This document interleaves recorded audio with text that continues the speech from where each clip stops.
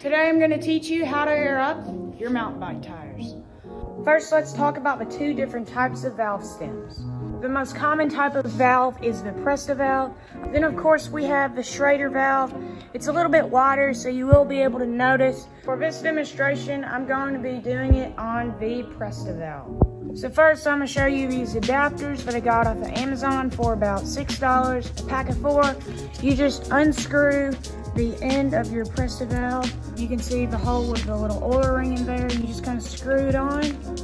If you have an air compressor, go ahead and turn it on. Go ahead and grab your air chuck. Once you're done airing up the tire, then go ahead and unscrew the adapter. Just give it a little tug, and finally, put your valve cap on. If this video is useful, please give me a big thumbs up, and we'll see you on the next how-to video.